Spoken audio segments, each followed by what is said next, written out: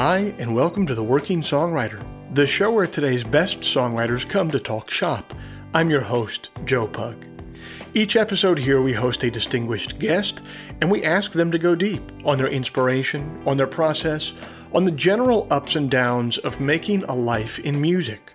So, whether you're a grizzled veteran trying to write lyrics with ChatGPT prompts, or else a scrappy upstart, trying to generate a free album cover with artificial intelligence-powered bots on Discord, this is your show, because ultimately it is what every writer seeks most, an ironclad excuse to put off actually writing.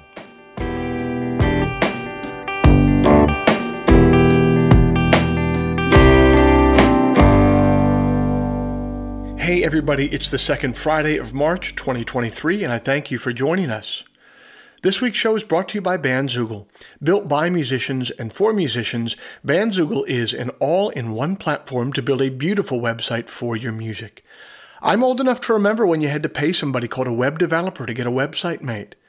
And it would always be some guy named Alfredo who drove a GMC Jimmy with his ham radio call sign as his tag number, and who was always trying to sell you pamphlets about how the U.S. federal government was run by the Illuminati.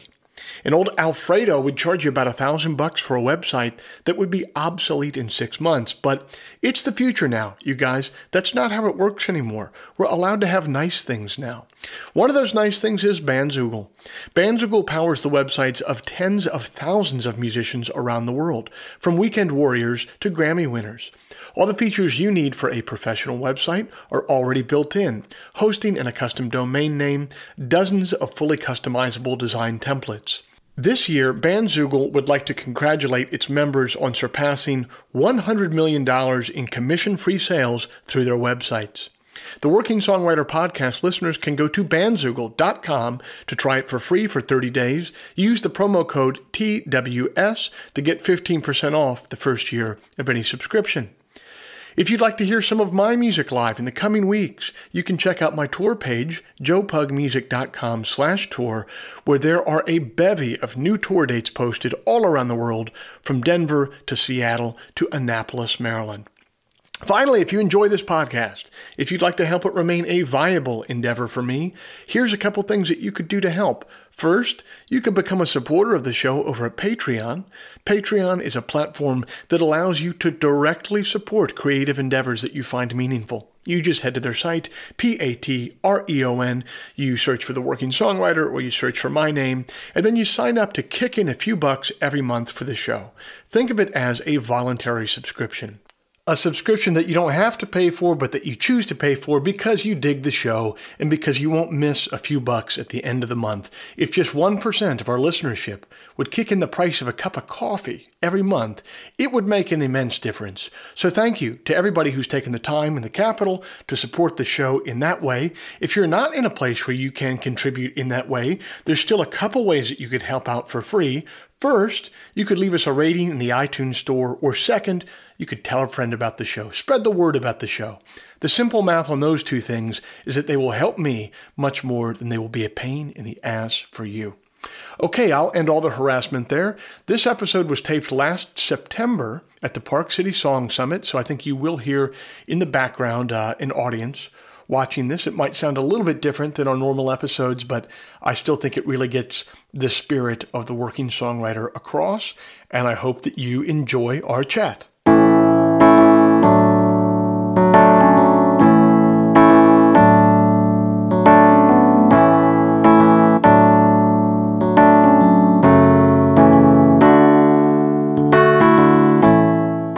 Our guests this week are two sisters toiling in the vineyard of modern folk music. Leah Song and Chloe Smith were raised in Atlanta before moving to New Orleans shortly after Hurricane Katrina to busk on the streets. They would form the band Rising Appalachia and incorporate elements of world music not commonly heard in string band music, such as congas, djembes, tablas, didgeridoos, and spoons.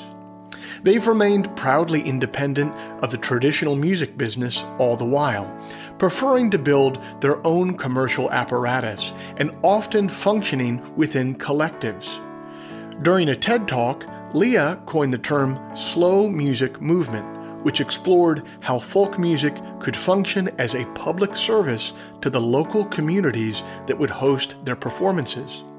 American Songwriter says that their songs enter new dreamscapes. No Depression says that their gorgeous vocals result in an enchanting and hypnotic piece of work. Pop Matters called their latest album Enough to Inspire. I caught up with them last year at the Park City Song Summit to hear about their musical journey so far.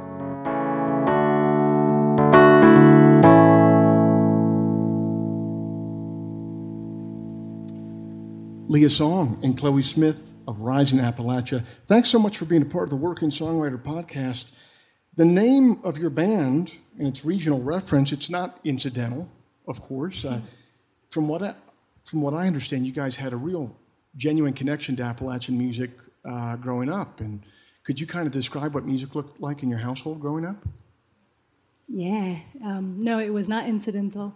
The name came from our family upbringing, but it came from a lot of moving parts. We were raised in a beautiful, quirky, working-class family home in downtown Atlanta, Georgia, right in the center of the city. So we had kind of the pulse of the city in our backyard, and our mother got very, very obsessed, absolutely obsessed with studying the lineage and the tradition of Appalachian folk music when we were little. She had come from a background of jazz piano, and she was playing hammered dulcimer for a while, and then she started pursuing the studies of Appalachian folk music. And so we grew up sort of in her shadow, watching this obsession grow and grow, and seeing and witnessing her find her passion as little kids. How was she doing that? Because this would have been many years ago, so obviously it's not on the radio because it's by definition countercultural. But also we don't have the internet yet, really. So how was she going about this passion? Yeah, it was great. Old school tape recorder, and she'd find old fiddle players all across the Southeast and rural West Virginia, North Carolina, Alabama, and she'd ask if she could come and record tunes, and she'd sit on the porch and hit record on a little tiny tape deck and learn all these tunes. She'd learn, that's the Mississippi style fiddling, that's the North Carolina style fiddle bowing. You can tell that's the same tune, but they're from Alabama, just from how they bow. So she got... Your mom was detail oriented. She got obsessed, and it was not her work. She worked hard as a flight attendant for Delta Airlines, and this is what she did with every ounce of her free time. And we would just get hauled along, my father and both of us, along for the ride. And that was the other part of the soundtrack of our youth, was kind of learning and hearing her screech through rickety old fiddle tunes until now she can play circles around any of us. So, wow. But usually, kids, they hit a rebellious stage, and like the last thing that you want to do is play the music. That was the last thing we wanted to do. Okay, but now here you are. So describe the steps in between. Like, what music did you listen to piss her off? We listened to underground 1990s Atlanta, Georgia hip hop with fervor, and it was the most wonderful other soundtrack of our upbringing. And the two sort of coexisted. Really fantastic. I believe very much that hip-hop is also our contemporary folk music, and it's the front porch music and the storytelling music, especially the non-commercial stuff that has been so much tied to poetry. And so we had kind of the urban storytelling happening, and then we had the Appalachian sort of fiddle tune storytelling happening, both at once. And we didn't want anything to do with, as young women, we rebelled very hard from the whole scene. We didn't want much to do with any of the family traditions. Our mom, we told this story yesterday on the same stage. Our mom went and played our public middle school square dance, which is the most embarrassing thing a family member could ever do to her young daughters, It was like, the Smith family band is here. And we were like, no. That's brutal. It was for PE class. It was for exercise. And they brought hay bales in. We were like, oh my God, this is awful. So when did music become something that you weren't just listening to your mom screech out on a violin at first or listen to, regional groups? When did it become something that you became involved with yourself and became a creator of? When we left the house. when you left the house? Well, it's actually interesting because both of our parents play old-time music, and they played for square dances and contra dances, which that made us travel around as kids and go to all these folk festivals. But our mom sort of forced piano lessons on us since we were little girls, and so we took classical piano lessons for a long time as she was learning all these folk musical styles. And I'm really thankful that we have that piano background, although neither of us play that much anymore. We were like learning how to read music at quite a young age. And then once we got out of the house and past teenage years and past that brutal hormonal phase, we started traveling, and we realized that something happens when you travel with an instrument. You're welcomed in a different way, and we felt like then there was this spark of wanting to know some songs from our mother and father in our community and share them. That's kind of what got it going. I mean, we also moved to North Carolina at a young age and saw a lot of young people playing fiddle and banjo, and our community was a lot of older people. Mm-hmm. So seeing like this kind of revival of old-time music was really influential for us. But also as travelers, like having a banjo on their back and learning how to pick tunes and meet people through music and busking was really formative for us. What are some of the like kind of fundamental, or who are some of the pillars of old time music? Like if someone here in our listenership hasn't listened to old time music before and they got to listen to like 3 or 4 different artists, who do they have to listen to get a shorthand for what it's all about, in your opinion? Yeah, that's a great question. I mean, one thing I would say is that old time music is hard to listen to. I think it's really, really alive music, and you find its spirit the most if you find a community that's still creating it live. That said, there's incredible field recordings of a lot of the old traditional string band music. I think the music that Ralph Blizzard is incredible. Bruce Molsky is an amazing, amazing musicologist that's keeping a lot of the old-time traditions alive. And then the early work of Rhianna Giddens, who is part of a project called the Carolina Chocolate Drops, which brings a lot of awareness to the black string band traditions, is amazing, amazing collection of work. So there's a lot of recordings, and you really get the feel for that music. It's a dance music. It's a living tradition. You feel it the most if you can find a little circle in a pub somewhere in the back corner of a small town and hear it live. And you still can, all over the country. Can you really? Yeah. Like, is it in different communities that isn't like... Because sometimes, and this is me, I know nothing about old-time music except people who went to Urban Outfitters in like 2016 and like, you know what I mean, and like ripped it off. So and pretend to be something. But is it still a thing like in communities, like people work regular jobs and on a Friday night they'll go pick? Yeah, definitely still alive. It's kind of having a big resurgence, which is really nice. A lot of young people are playing. There's more festivals, there's more regional gatherings, and you'll see people, you know, merging it with other styles of music, and even the banjo is so much more in contemporary music. So it's definitely alive and well, and square dances and contra dances are happening all over the place. Like Leah said, it's mostly for jamming. So old-time music is for like sitting in a circle of 5 people and jamming.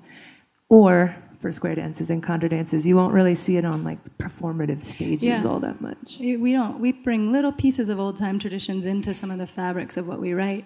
You know, but it's really alive music. And our mom calls it the original trance music. Everybody just gets in a circle, puts their heads down, plays 25 minutes of an A, B, A, B, A, B fiddle tune. Yeah. And then they'll look up, kind of look around. Oh, next tune, G? Oh, G, okay. And they'll start the tune, you know, put their heads back down. Just lots more drugs in the later trance music is what you're saying. Just a lot. It was, a lot more mescaline. Yeah, I don't think they really needed any of that. It's more of a moonshine crowd. More of a moonshine vibe. Well, that can get you where you need to go pretty quick. You mentioned there, I want to kind of pick into something. You mentioned it's kind of an odd thing to say about the type of music, that it can be hard to listen to. What do you mean when you say that?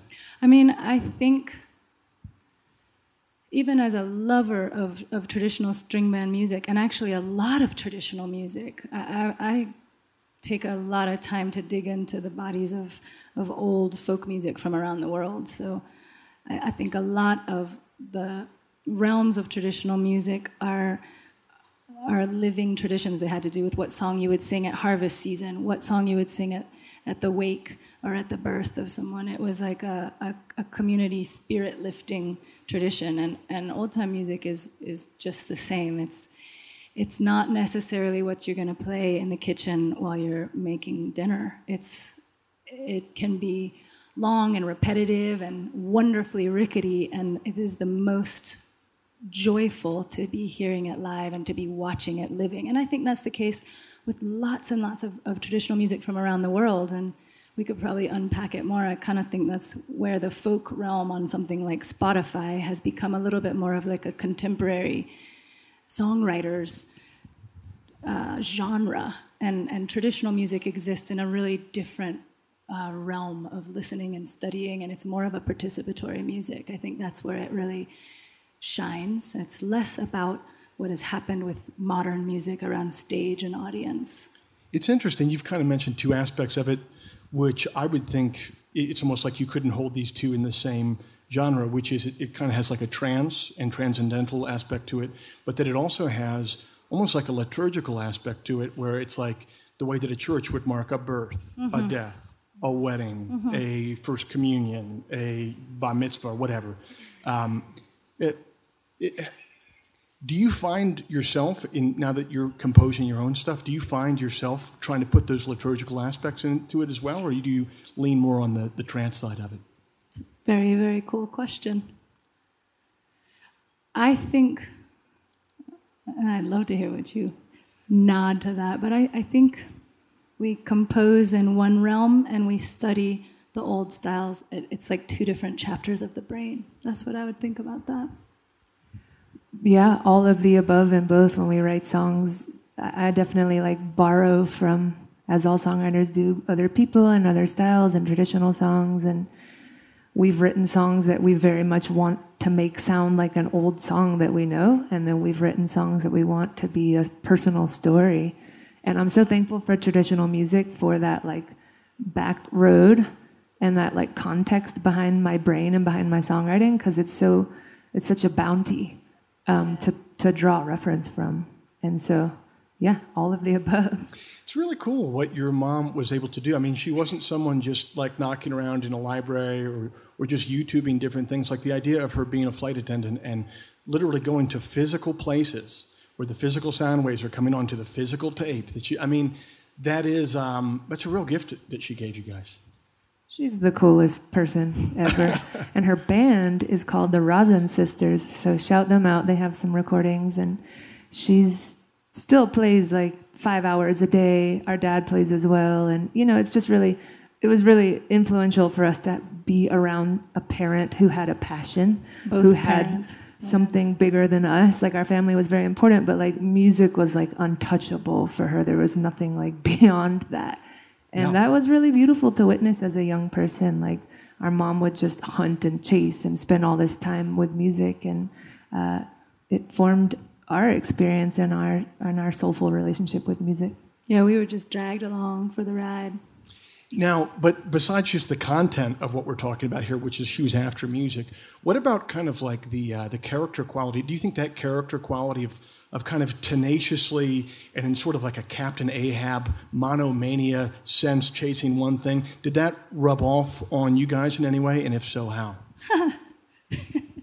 Great question. No, I think that the bedrock of our upbringing in both our mother and our father were both just immersed in the arts, and they just showed us by default that they showed us many, many things, but I think one of them is that your passion doesn't have to be your whole entire life, and that you can hold a working life and also pursue deep, deep passion in the arts, and also they both are very, very committed to just showing up at their studios in their realms of practice, and they still are. And our father's a sculptor, and he said, I'll go to the studio every day, even if all I do is sweep the floor.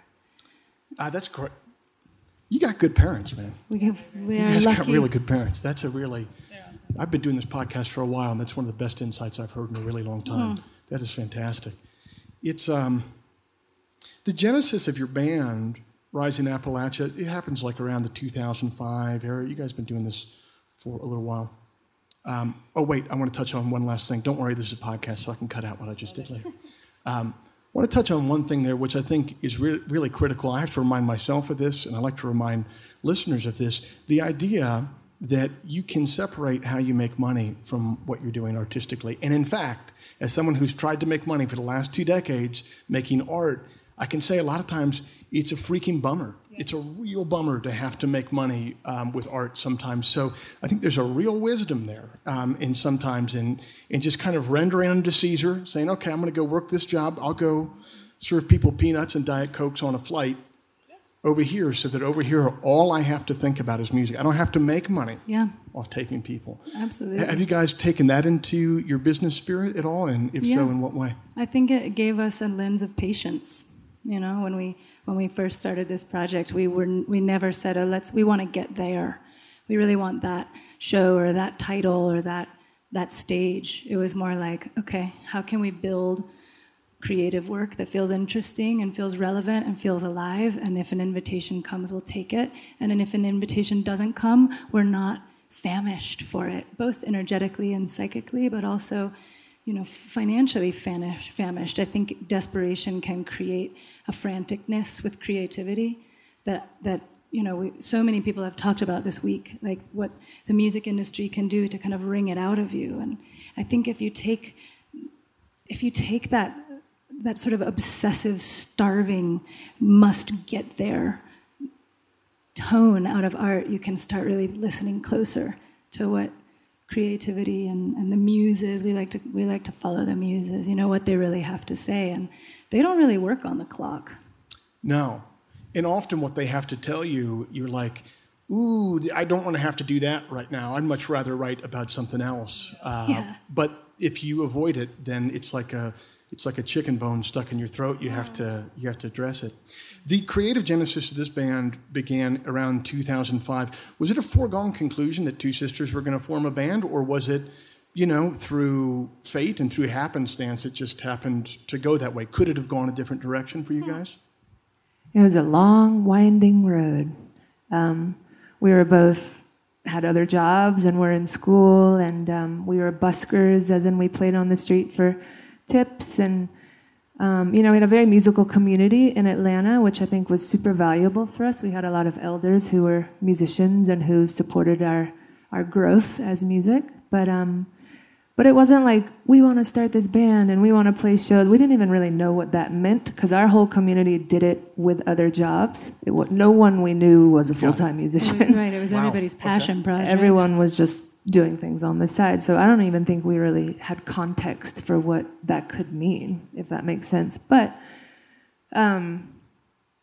we just slowly started to get invited to places. Like Leah said, it was very much a like one thing leads to another. Where are we getting invited? What doors are opening? And it wasn't a push from the front end.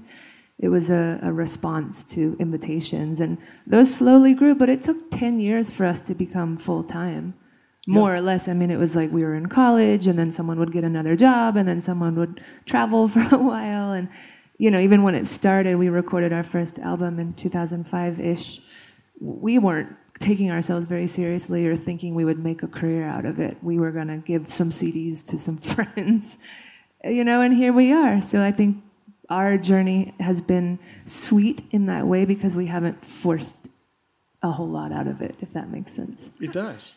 I think it would even be fair to say that for many years and many different configurations, one or the other one of us really wanted to get off the horse and not be touring and not be, you know, there were times when one or the other or both of us really were like, this is not, we didn't choose this path, we don't want to be, this lifestyle is too hard, there's other things we'd like to be doing. And I think the very powerful and very loyal support of so many people, elders, like Chloe said, but also incredible fans and incredible team players and our ensembles. People, we would get letters written where somebody would say, you know, this song or this moment, you know, really changed me, or you know, please keep doing what you're doing, because that perspective of the South is really needed, and whatever it was, these little moments where someone would say thank you, and that was much more fuel than our game plan. It really built our direction, you know. Can you think of a particular low point that you had reached and how you got there, and what was the precipitating event to get you out of it? Was it a show? Was it a letter from a fan or a friend? Oh yeah, I have a sweet story. Oh, the little girl.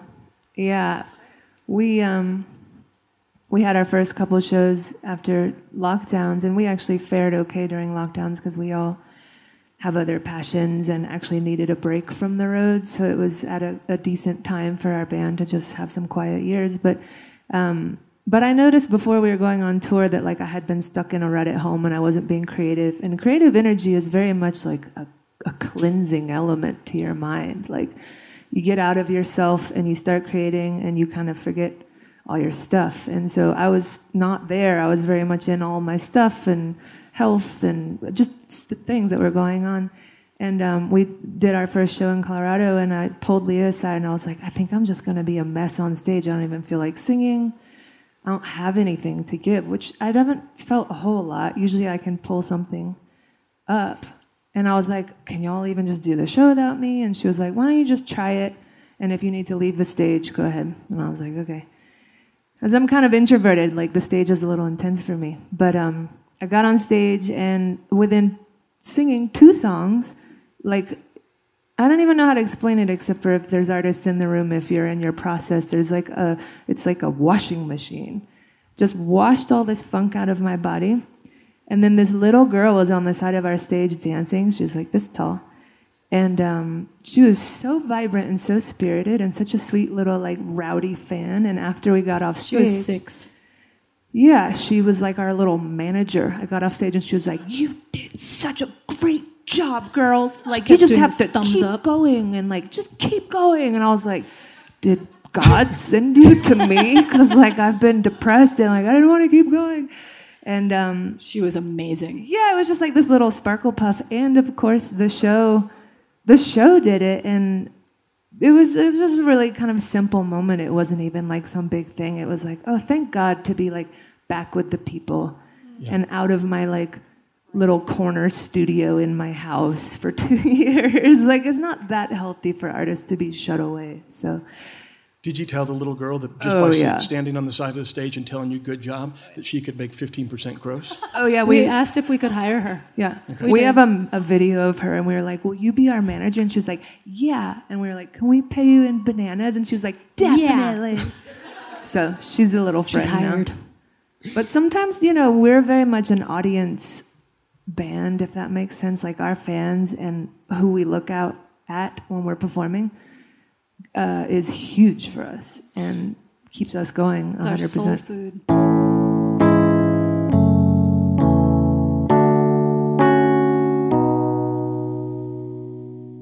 Are you stuck in a rut? Are you tired of listening to that Jimmy Buffett 20th Century Masters CD over and over again and need some new music? Are you sick of making hamburger helper beef stroganoff for dinner every night and you want something new to cook? What you are looking for, my friends, is the Enthusiast Digest. That's my monthly newsletter, which arrives in your inbox the first Sunday morning of every month, bursting with musical recommendations, poetry selections, recipes and cooking techniques for my favorite dishes, and items of general interest culled from the vast cesspool that is the Internet. The Enthusiast Digest is free to subscribe to. If you dig the poetry that you hear on this show and the artists that you're hearing from, you'll dig the newsletter because I approach it with the exact same sensibility of curation. Go to joepugmusic.com/newsletter today to sign up for free. That is joepugmusic.com/newsletter. It takes approximately 15 seconds to sign up for a free newsletter that will enrich the first Sunday of your month with a veritable cornucopia of new and delightful recommendations. That's the Enthusiast Digest, the first Sunday of every month. Sign up for free at joepugmusic.com/newsletter.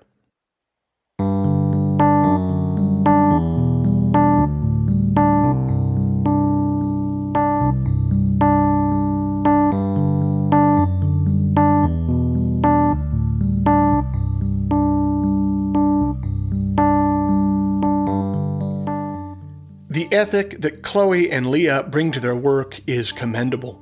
So many people, myself included probably, got into music as a mode of self-aggrandizement.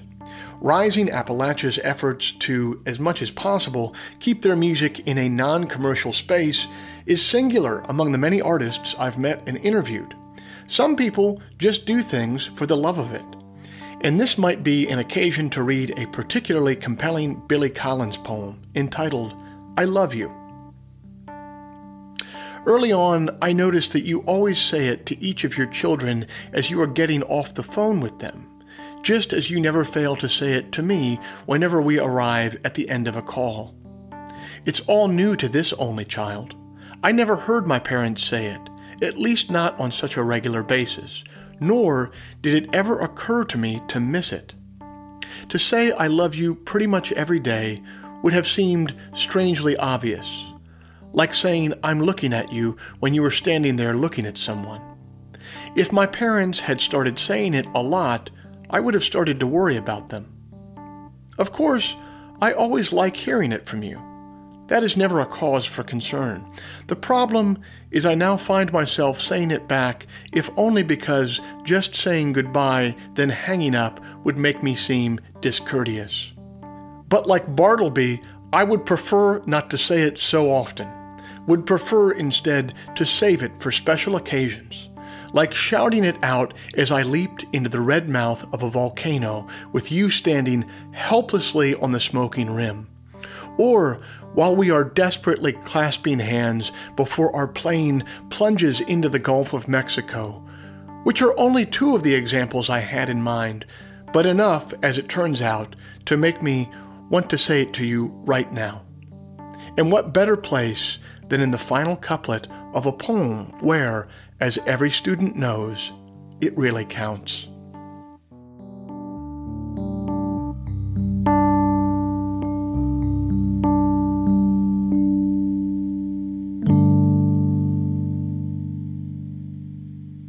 You mentioned during the creative process, the idea of being kind of like able to cleanse yourself, and what you talked about cleansing yourself was sort of this inward focus. And that inward focus, I mean, that's just part of the human condition. I think in the seventh circle of Dante's Hell, the devil is at the bottom folding in on himself. You know what I mean? Because that was Dante's idea of the worst place that you could possibly be is only paying attention to yourself and not involving yourself with other people.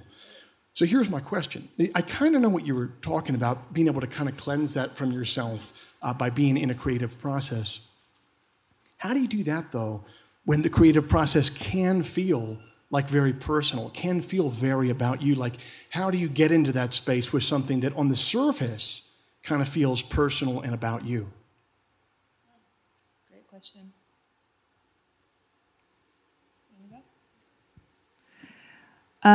Well, I don't know. That's a really good question. What are some techniques you use to kind of get into that state where you can feel that way? It can be very brass tacks. You know what I mean?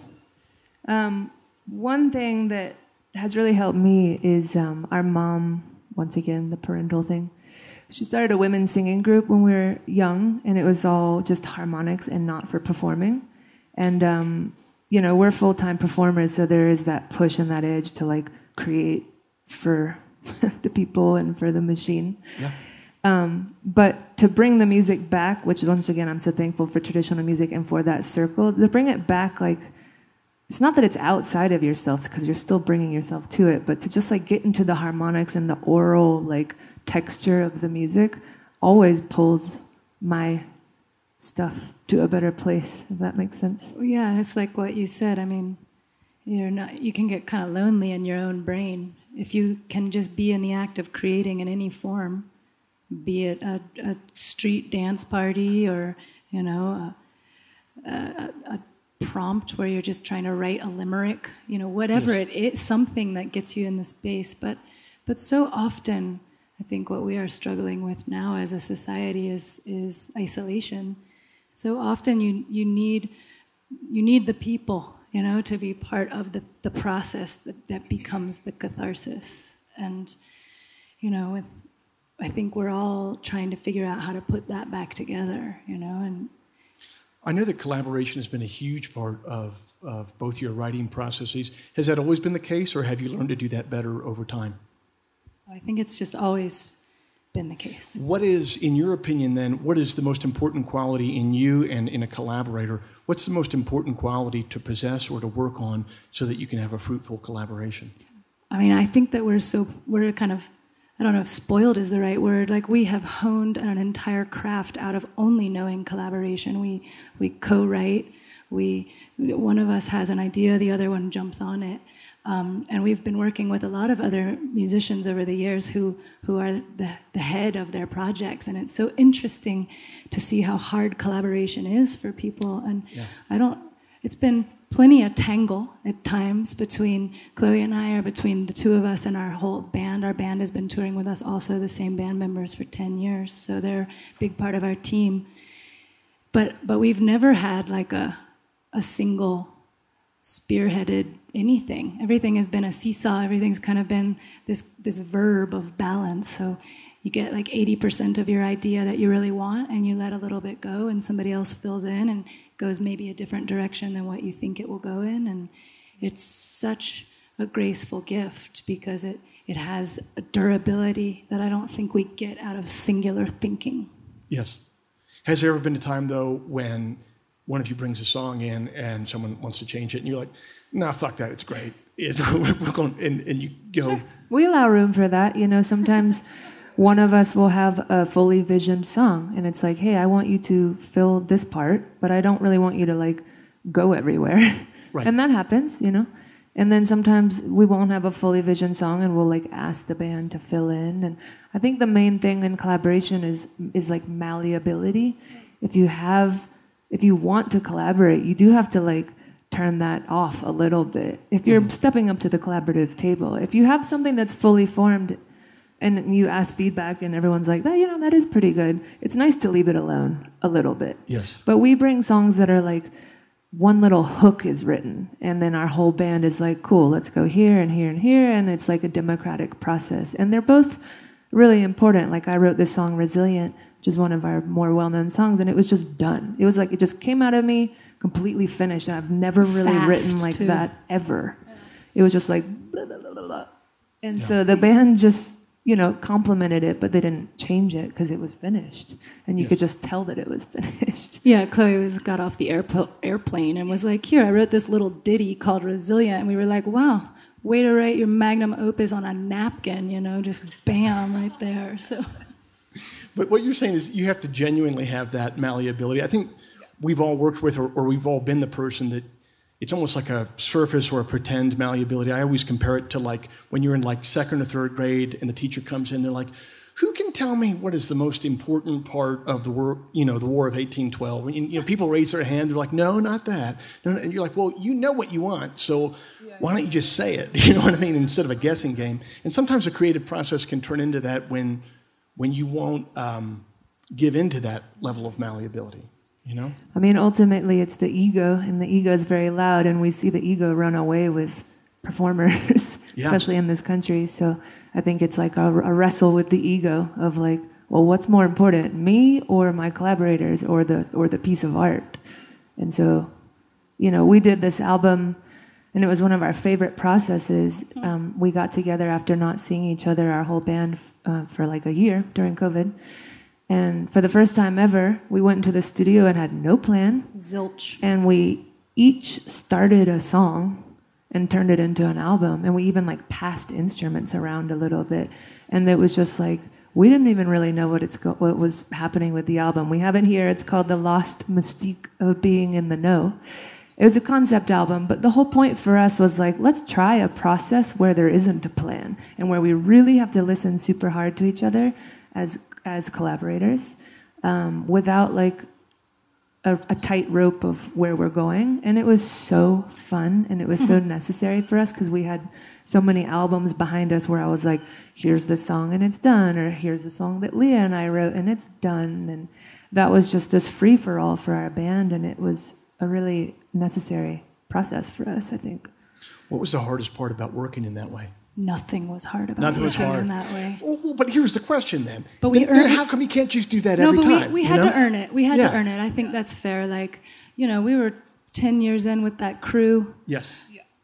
Every one of us could practically read each other's minds at that point, and I do think we wrapped that album, and at the end of the day, we were like, damn, we really know each other. I know. Like, we really know where the other one's going to go, how to follow it, when to lean in to David, our guitar player. He's a subtle player. If you don't give him a lot of space, he won't leap. But if you give him a lot of space, all of a sudden this like notey traditional Irish tune would like come up like the phoenix out of the tune. And, it would lean back, and then Chloe would find some old piece of poetry she'd shoot out. And, it had a lot to do with knowing each other, each one of us. And I think that's also been a big part of the collaborative process. I think even if Chloe and I were very driven about the exact way we wanted something, it would be more brittle. But it's really, really a pleasure for us to kind of have a rough sketch, right, and then follow it wherever it goes. That's amazing, but what's interesting for me is for you guys going forward, it's like you earned over the course of a decade that record, which sounds like it was really fun to make. But then you can't step in the same river twice. Right? Nope. So like, what do you do, how do you kind of bring that esprit de corps and keep, how do you bring change to that? Like, what's the proper amount of change to bring to something and the proper amount to keep the same? And how do you keep that seesaw balanced? Well, it's cool. I mean, we're working on the kind of early stages of the next studio album now, and it does feel that way. Like, oh man, that was so fun, and we can't really do that again. Like, right. We tried a little run of pop folk covers. We were like, let's do something radically different and cover a bunch of pop tunes, and that was fun, but it was a bit of a flop. But I do think that something else that has been really a pleasure in developing a lot of our working ethos, for lack of a better word, is that we're not real precious about any of it. It's like, all right, let's just create and let's put out work. Neither of us have this kind of perfectionism. And I think that years and years ago, we released our first album, and we were very eager, and we were very excited about, making it just this dialed deep, mythological folk anthem, and we wanted it to say everything in the whole world. And we sent it out to all of our, maybe 10 of our favorite peers, teachers, leaders, elders, and we gave them a survey of questions because we were like, we just want it to be perfect. And we gave them all these questions to help us pick the order, and what is this one best at this tempo or this tempo? And we got 10 letters back from 10 incredible teachers and elders with 10 entirely different responses. Nothing, not a single thing was a common thread in there. And that was our first album. That was when we were just beginning. And I remember we sat down together and we talked about it, and we said, okay, there is not a right answer in art. It's completely your process. You have to find out when it feels done for you. And that's all you get. There is no right or wrong. You could get 10 reviews from incredible music critics. Somebody will love it. Somebody will hate it. You have to be centered in it. Mm-hmm. And I think after that, we completely released the notion of perfection. And it feels like we create a body of work that is a bit more like a journal entry. Here's where we are now. Here's what feels relevant now. Let's actually get it out quick before it feels no longer relevant, and see what else will show up. If you move it out, then you have a little more space. And so I think that's really allowed us some ease around like just creating for the sake of creating, You guys have remained on the business end proudly and fiercely independent for the last 10 or 15 years. And it's interesting, when I hear you talk about creating, there's a lot of, the idea of spontaneity, rolling with it, this, that, and the other. I know from trying to make music independently for the last, 15 years, you can't make a business run if you're not hitting your mark, if you don't have an idea of where you want the business to go, and if you don't figure out what your monthly number is and how you hit it, because that way, the lights have to stay on. How do you guys conceptualize the business end of what you do? It used to be in a spiral-bound notebook. We loved the spiral-bound notebook days. The marble vibe? Yeah, I miss that so much. Now it's moved to spreadsheets, which... It's a hard thing, I think, like balancing the creative brain and the business brain are like very different spheres of the world, and we don't have a great answer to that, except for that we've hired some really great people to help who are professionals in their worlds. And, we're still in this sphere where artists, musicians make most of their money touring, which we're really hoping would change during COVID and that the music industry would get creative with what else we could do. But we still make most of our money touring, and we love live shows, and so it's great, but we're getting to the point where we're like, okay, well, how much of this can we do and stay sane and grounded in our lives? Luckily, we do like enjoy the performance aspect of it. But the business, it's like, you're right. You're like, okay, my last song that we made, like Leah said, this kind of pop cover didn't go very well. And then in your brain, you're like, well, shoot, you have to stop thinking about the art for a second because the song we loved. Mm-hmm. And we have to look at it in this like kind of down sphere of like, it didn't trend very well. And it sucks, to be totally honest. It's really hard. And it's like, I try my best to put on different hats. And when we go into the creative space to like turn the business stuff off and even give myself time on the front and the back end to not do the business stuff. Mm-hmm. Because they cancel each other out in a way. But we do still run it, and so we're constantly juggling of like, well, which wolf am I feeding? Am I feeding the capitalism kind of profit wolf, or am I feeding my like really what I want to say and my vulnerability and my art? And it's strange. I suppose I'm more interested in kind of like the macro level at which you guys have worked at. And I've heard you call it in interviews before, slow music. You talked about this a little bit before in the interview here. The idea of we're going to take our time, we're going to work jobs for the next 10 years before this takes off. And so why, I understand in a spiritual and in an ethical sense why that makes sense. It looks like that's made a lot of sense for you guys business-wise as well. And do you spend any time analyzing that? And to the degree that you do, why do you think that has made dollars and cents for you guys? Yeah, it's a great question. We ran an experiment when we were, most of this has been an experiment. Our whole life in creating music has been an experiment. But I remember, again, in the early days, we ran an experiment where we would charge $10 for a CD. And then, remember what CDs were? Everybody remember those days? Oh, yeah. And then we got to a place where we were like, let's do sliding scale.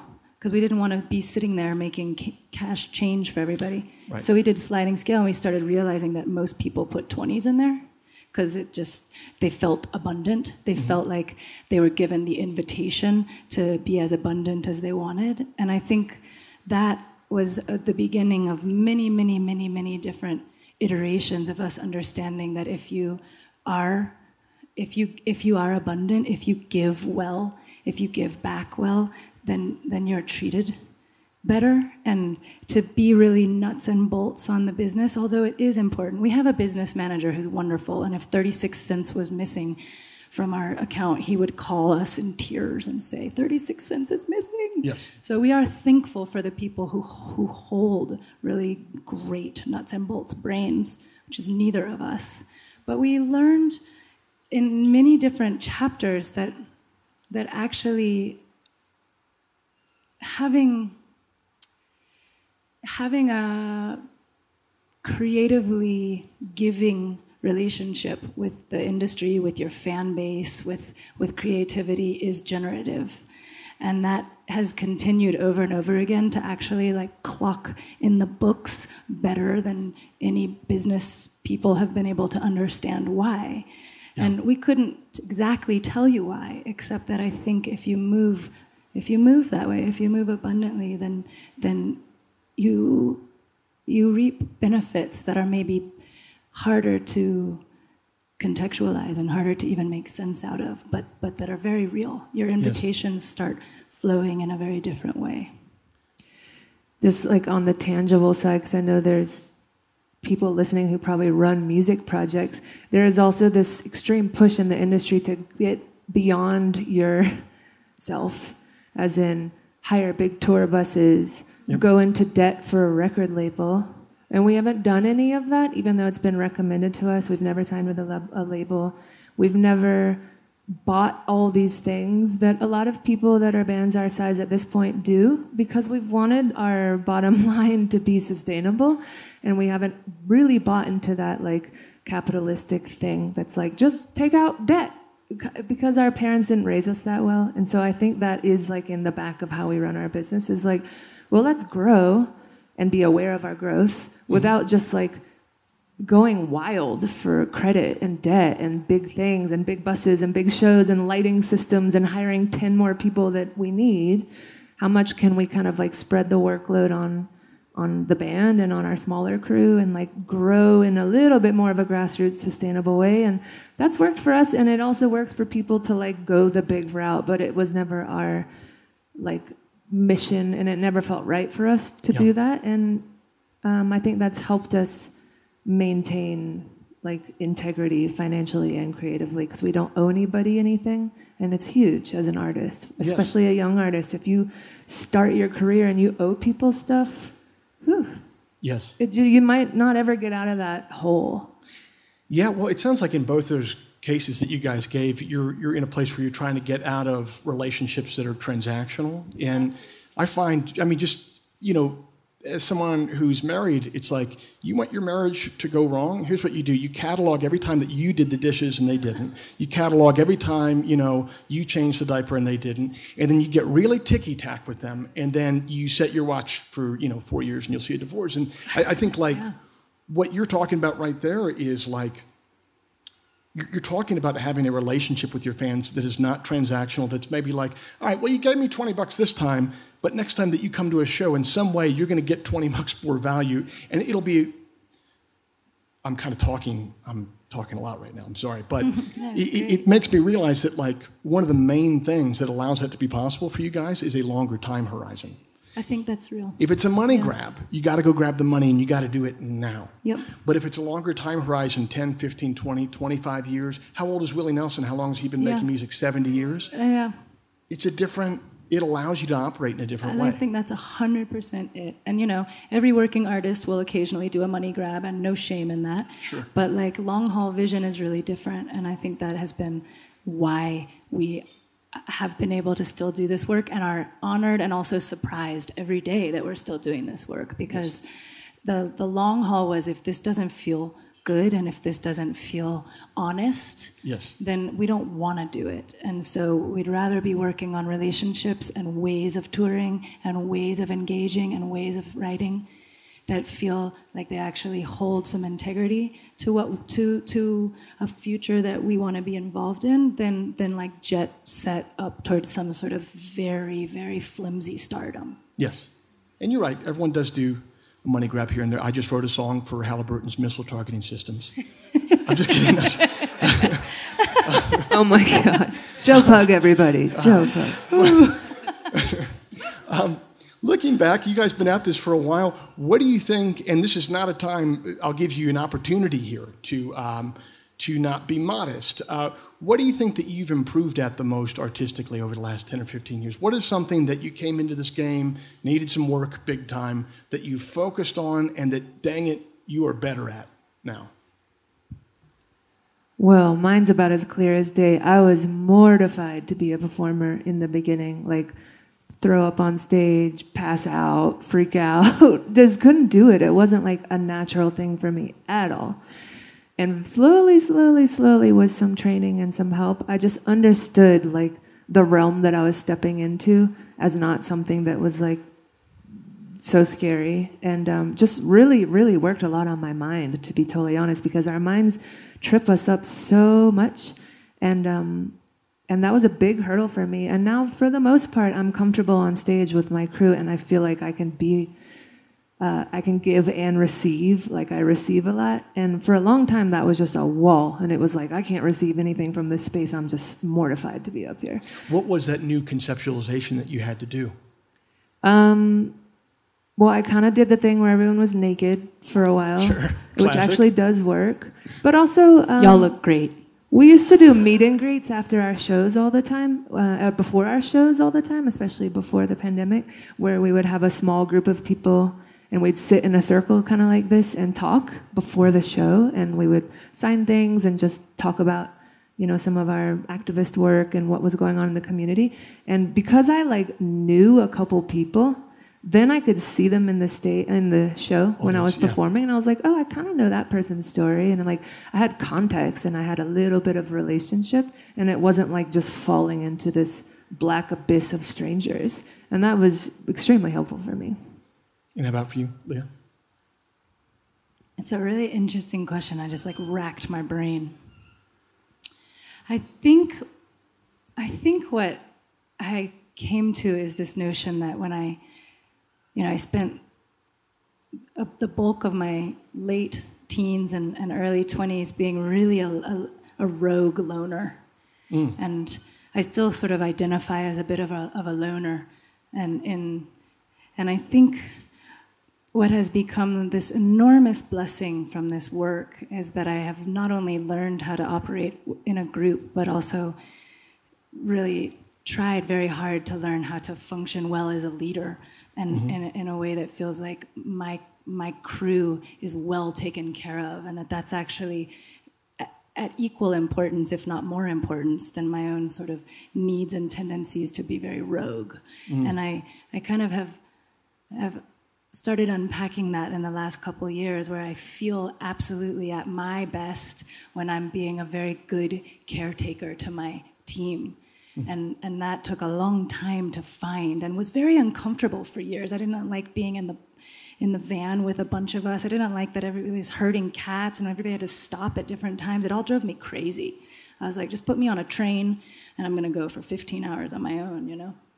But I think that became a skill that I'm really thankful to have harnessed. And now I see myself at my best if I'm doing a really good job with our inner team, and also kind of steering the mood of an audience and sort of reading the room. And it's a place that I really enjoy sitting now.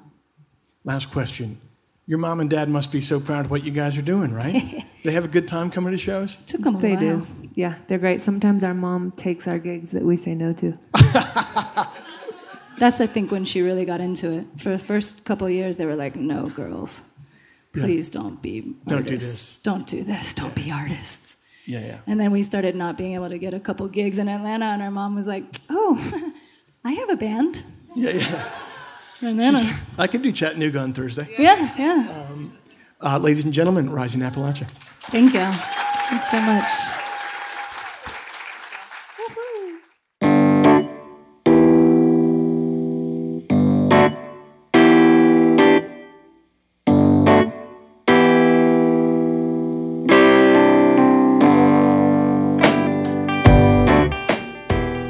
This week's show is brought to you by Bandzoogle.